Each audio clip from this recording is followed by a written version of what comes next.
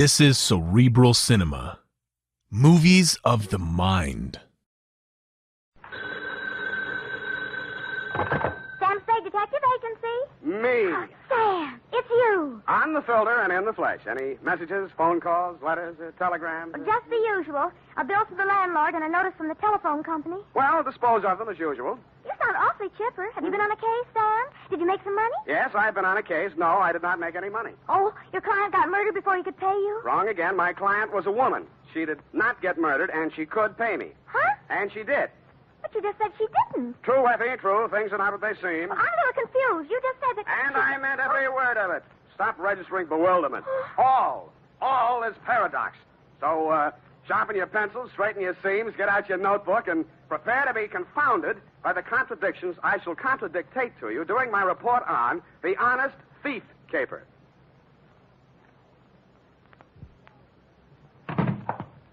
I'm not looking over for the clover. Oh, Sam, hello. Look alert, girl. We've many things to do. Up. Yes. You say the strangest things on the phone. Good, I don't believe I quite understood what it was all about. An actual misunderstanding. I didn't understand it myself. Date? Two. Sergeant Frank Nilgus, robbery detail, San Francisco police. From Samuel Spade, license on 12756. You're fast today. Subject, Ben Comiskey. Who? Ben Comiskey. Comiski. Sam. I went to Albert High School with a boy named Ben Comiskey. Is he the same one? Very likely, yeah. Oh, Sam, tell me, did he turn out bad? Is he good? Did he get married? Down, Effie. Sam, I knew There. this boy. I want to know. This is one mystery you're not going to solve by reading the last chapter first. Dear Frank, it was one of those days. The sky was black and it looked like rain, but when I put on my trench coat, the sun came out. At breakfast, it looked like I'd ordered fried eggs, and I wound up with pancakes. Also, I discovered I was wearing one blue sock and one black one. After that, I gave a cab driver a 5 instead of a 1 and let him ride off with the change. And there was one other thing. Sam, bank just called. You're overdrawn. They're nuts, Ev. I made a deposit 2 days ago. I checked, Sam. You didn't. You're nuts, too. I made out the slip myself, and Oh. Give me, Sam. I'll take it right down. Yeah, better do that, Angel. Yes. Excuse me. Oh. Can I help you, miss? Is this Mr. Spade? Come right in, miss. Sit down. Miss Perrine, you may go and do that. Instruct them that if such a mistake occurs again, I shall take my account elsewhere. Yes, sir. Now, please sit down, Miss... My name's Louise Miller, Mr. Spade. I want to hire you. How much will it cost? Well, now, Miss Miller, let's talk about it a little I first. haven't much time, Mr. Spade. I have to be at the office in a half an hour, and I have to cross town. You see, Well, Mama thinks I should forget all about him, but I can't, and Well, here, I've got $95. Will you please do something? Just something. Come on now, come on. I'm sorry. That's all right. Now, who is he? What's he done? And why does Mama want you to forget him? Ben Comiskey. We were going to be married pretty soon. We even picked out our furniture. No.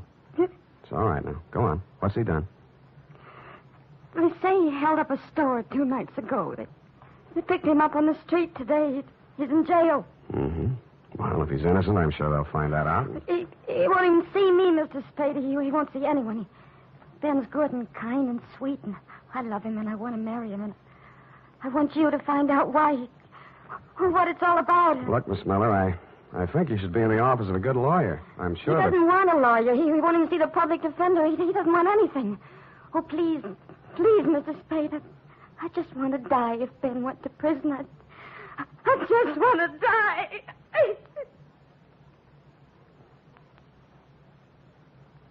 I'm no sentimentalist, but faith is a thing we're a little short on these days, so we came to terms. It was agreed she could pay me after the job was done if there was any job to do. She left for work, and I phoned you, Sergeant Nilgus, and found out Ben Comiskey had already been arraigned and was being held in the city jail. When I dropped in 20 minutes later, you walked me back to his cell. What's it all about, Sam? Don't know, just looking into it. He won't tell you anything. No? Kept his trap shut all the time he's been here. As far as we've been able to find out, no previous record, no background. Well, maybe it isn't so bad for him at that, huh? First degree, Sam. Liquor store proprietor, a man named Potter over on Army Street, identified him in the morning lineup. Just like that. Picked him out of a dozen guys we hauled in. Then what? Yeah, we send a couple of the boys out to Comiskey's room and find all the dough in the dresser drawer, 900 clams. Yeah, here you are, son. Now what? Take it easy, Comiskey. This is Sam Spade. He wants to talk to you. Ben Comiskey was tall, dark-complexioned, about 29 or 30 years old. His hair was black, straight, and closely cropped. His features were regular, not good, not bad. I've seen plenty of hold-up men and gun-toters in my day, and he wouldn't have been cast in the part in my movie. I didn't know what I expected to say to him or what I expected him to say to me, but I didn't expect what I got. What are you trying to do? Get out of here. I just got here, Ben. Well, you can just leave. Hasn't a citizen got any rights, even in jail? Well, they start to lose them when they use a gun to make a living. I don't want any lectures. I haven't got any to hand out. I'm a private detective. A friend of yours hired me. She thinks you're a pretty nice guy. Louise, huh? Why won't you see her? She's nuts. She ought to have a head felt. What's she worrying about anyway? I'd say she was worrying mostly about you. And I'd say it's the sick kind of worry that gets into a girl when she loves somebody. She shouldn't. She's nuts. You said that. Did you rob that store? The guy who runs it says I did. I suppose I did. Why? For laughs. The complaint says you make $65 a week in an architect's office. You can eat on that. Look, Spade, go back and tell her this. I didn't want furniture at $10 a month for the next 80 months. I didn't want a car the same way. I didn't want her working and me working and getting nothing but wrinkles. Tell her I got caught and to go and find a guy who can pay the way. Is that all? That's enough. You're charged with armed robbery in the first degree. That means not less than 5 years. I know it. Shut up about it. Why'd you turn down a lawyer? Hadn't you heard, Spade? They're holding up my indictment. I'm a prize pigeon. They think maybe I knocked over 10 or 12 other places in town. Did you? Sure, but don't worry about me. And tell Louise not to worry about me. I've got $1 million salted away, and I'm going to buy my way out through the DA's office. Okay. Have it your way, Ben.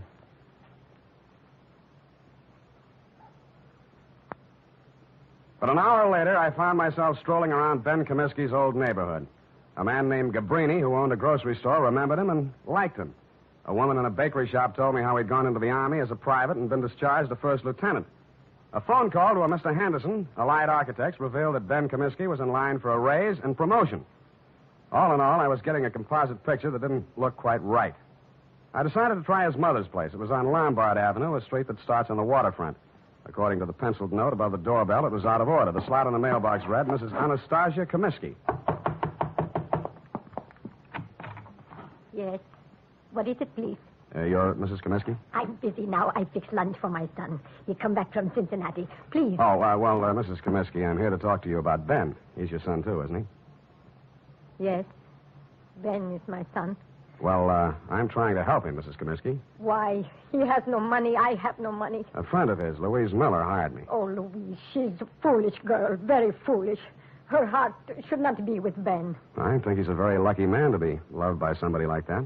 If not for her, Ben would not be in jail, in trouble. Oh, you don't want to help my son. She don't want to help him. She'll leave him alone if she want to help. Ben is bad. Not good like my son, James. James is always good. Times he's away, he sends me money. From what I hear, Ben's always been pretty good, too. Always one good son, one bad son. What's going on, Mom? Oh, Who's this? he's come to ask questions about Ben. Huh? I'm Jim Comiskey, Ben's brother. Oh, my... You run on in, Mom. I'll talk to this gentleman. All right. Get out of here. Look, I'm just trying... If you've got any questions to ask about Ben, go to the police. They can give you all the answers. And stop bothering my mother. She's been through enough in the last 2 days. If I catch you around her again, I'll break you in half. The man who slammed the door in my face had the same angry look and the same angry glare of Ben Comiskey. The angry Comiskey brothers definitely wanted nothing that looked remotely like help, it seemed to this casual observer. I went back to my office to wait for 6 o'clock. That's when I intended to call my client, report my opinions, and drop the case. But at 5:30, she called me. Mr. Spade, Yeah? this is Louise Miller. Oh, yes. I was just going to call you. I'm afraid I haven't been able to do much. It looks like... I know, Mr. Spade. I just telephoned downtown. Ben pleaded guilty at the indictment this afternoon. He's going to be sentenced tomorrow. And that, to all appearances, Sergeant Milgus, was the crop. But 2 hours later, and for the second time in one day, I found myself doing what I didn't think I'd be doing. Walking around a dull, gray, 2-story apartment house on Adams Place. My ex-client's address, to be exact. I was wondering what a lonely, distraught girl would be thinking the night before her boyfriend was shipped away to prison. I found out. I got a whiff of it as I walked down the hall. It was coming out from under her door. I had to use my shoulder. The room was acrid and stinging with gas fumes.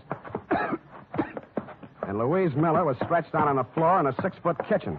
When I picked her up and carried her out, I wasn't sure whether she was dead or not.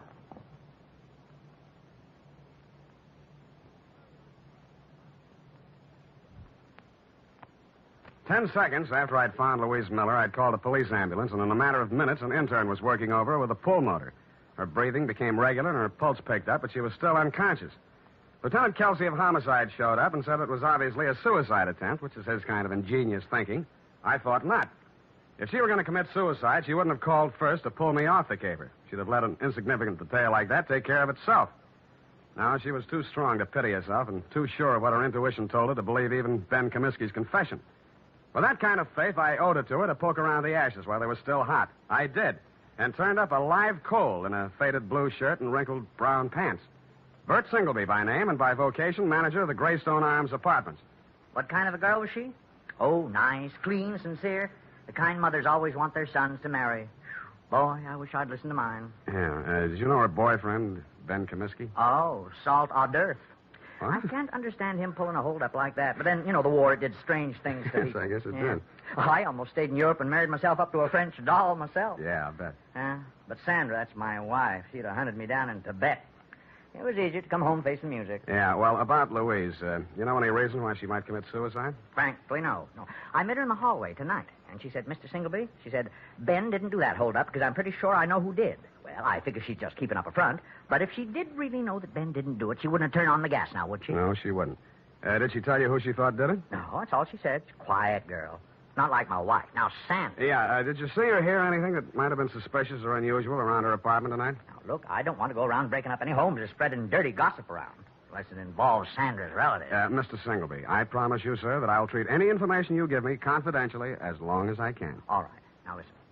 Sandra told me not to say anything because it's a lot easier to rent a suicide apartment than a murder apartment. You know that? Confidentially, I'm a humanitarian. But if you tell anybody I said this, I'll just lie about it. I'll never tell a soul. Well, we were out of butter, see, so I had to run down to the store. Well, when I passed the mailboxes outside, a guy is standing there. He asked me which apartment Louise Miller was in, and I said 12B. What do you look like? Oh, let's see now. 5'10", medium build, tan suit, dark shirt, sort of wide-brim hat, kind of flashy. Mm-hmm. Wore 3 or 4 big rings, diamonds they looked like. 3 or 4 big diamond rings on each hand. The Iceman.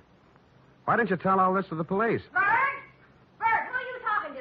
Don't you dare say a word about that poor girl. That's why. That is why. Sandra always says, keep your mouth shut and you keep out of trouble. But me, I don't know. I just love to Bert, talk. stop talking too much and close that door. Yes, Sandra, dear. I'm closing it.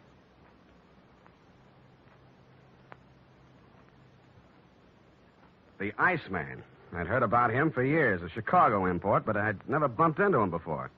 He'd been headquartering at the Red Spot Cafe, the kind of a place that Skid Row winos visit when they want to slum. It was dark inside, but I strode manfully to the bar. Yeah, something? The Iceman here? What do you want him for, huh? He's a friend of mine. You're a friend of whose? What are you giving me? You got bull written all over you, from the top of your stupid head to the bottom of your flat feet. He had the tan suit, the flashy rings, the dark shirt, and the wide-brimmed hat. He stared at me with eyes that were icy and insolent.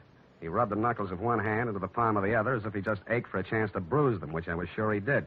4 guys sauntered over to lean on the piano, and as ugly as they were, I knew it wasn't a barbershop quartet.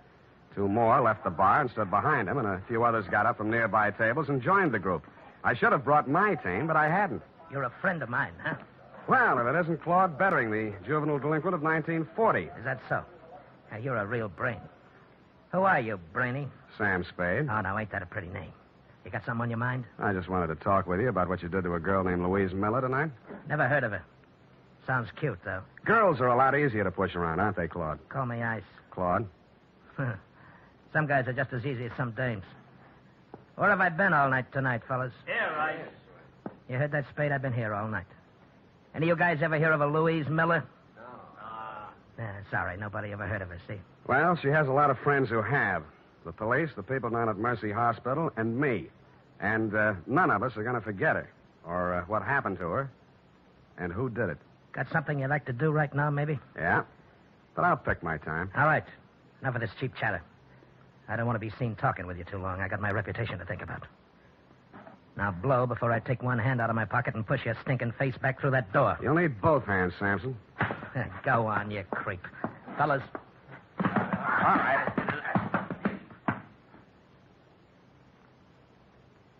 As I went rapidly through the door, Claude Bettering was standing, oily smile and all, polishing a couple of his oversized rings on his lapel. It was a picture I said I wouldn't forget, and I didn't. I went and rented myself a car, parked it down the block from the Red Spot Cafe, and waited almost all night. I knew that Louise Miller was not the kind of a girl who would have anything to do with a guy like Bettering. And if he came to her apartment, this must have been for some unloving purpose. Probably to keep her from telling who actually did the holdup Ben Comiskey had confessed to, if she found out the truth. Finally, a bunch of palookas came out, Bettering included, climbed into a car and drove off, me after them. One by one, Bettering dropped his men off at their hotels and apartments until he was finally alone. He stopped at a brownstone on Hobart, and I caught him just as he opened the door of his apartment. Well, the tough guy. You're going to find out. Don't think I'm easy.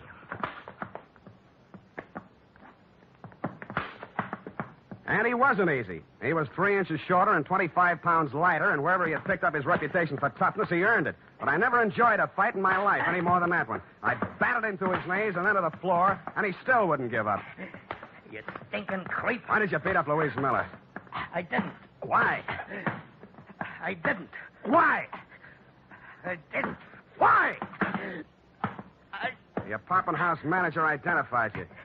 He's a liar. Who did you do it for? Nobody. Who? Nobody. Who? You stinking creep. I'll push your face. Who? Who? Push your face.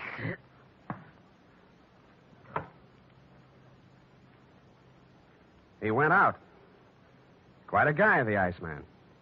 I used his phone to call the police and tell them to pick him up for attempted murder. Then, with dawn coming up and my energy going down, I went back to the city jail, got a pass, and woke up Ben Comiskey. Why don't you stop messing around in my business, Spade?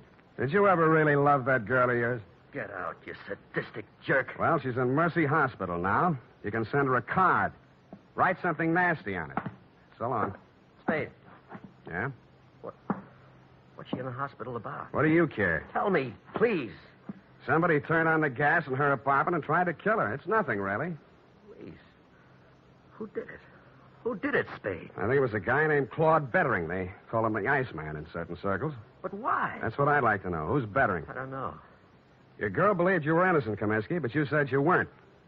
My guess is that somebody figured she knew something and tried to shut her up. I think Bettering was hired by somebody. Spade, look, I don't have any dough, see? But I want to get out of here. For one day. Do you know anybody who could raise the bail? I won't skip, and I'll pay back anything you want. Why? I got to see somebody. I don't think I can. Who do you want to see? My lousy, dirty, low-down, no-good brother. He hired Bettering? Who else? He did everything. He's always done everything wrong. He held up that liquor store, but he's on parole, a 2-time felony offender. One more rap and he'd go up for 20 years. I did this for him, yeah. Look at me. I did it for him, and he tries to kill my girl. Your mother said he was a good boy, hard-working, lived in Cincinnati. Me again. I told her all that. She believed it. I started the whole stupid lie and had to go through with it. I could explain 2 years, 3 years to her, but not 20. He promised he'd go straight. He promised. I see. I even sent her money I earned and said it was from him. Oh, you never saw anybody like me before, did you? No, I haven't. Get me out. Get me out, Sam, and I'll drag him in by his back teeth. Thanks anyway, but I'll do it myself. Spade, let me do it. Let me do it, please.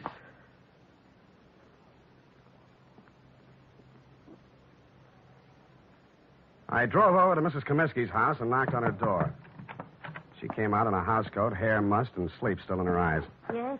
I'm sorry to bother you at this hour, Mrs. Comiskey, but is your son home, Jimmy? Jim, no, he went out last night. He didn't come back yet. I see. When do you expect him? Well, he didn't say. He didn't have to because I saw a closet door move and I was in and across the room.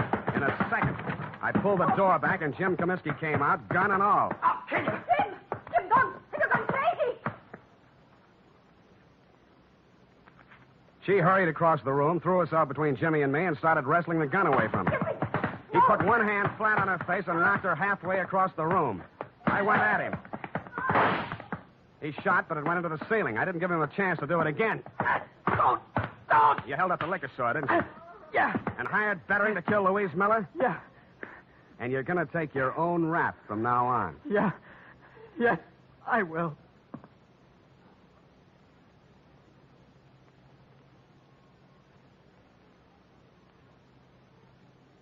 And he did. Period. End of report. Oh, Sam, that poor old lady. Yeah, she lived in a dream world built by a son who had too much heart and not enough common sense. But, Sam, that man in the liquor store identified Ben as the hold-up man. Well, when he saw the both brothers together, he realized he'd made a mistake. At night, with a hat pulled down and a collar up, anybody could have confused the Comiskey brothers. Sam, why is the world so cruel? Because people live in it. Now, go on, type it up, huh?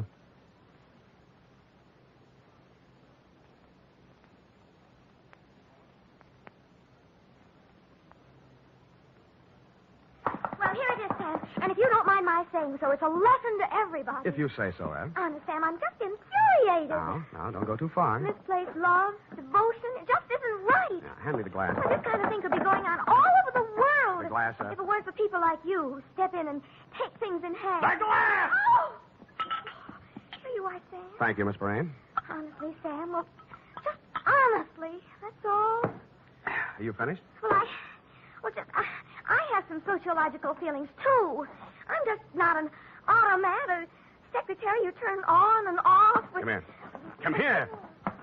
With each new case, I have feelings. Effie, I just kissed you. I know what... I just kissed you. Oh, Sam. Delayed reaction. Must be the heat. Oh. Good night, Sam. Good night, sweetheart. Cerebral Cinema hopes you have enjoyed this movie of the mind.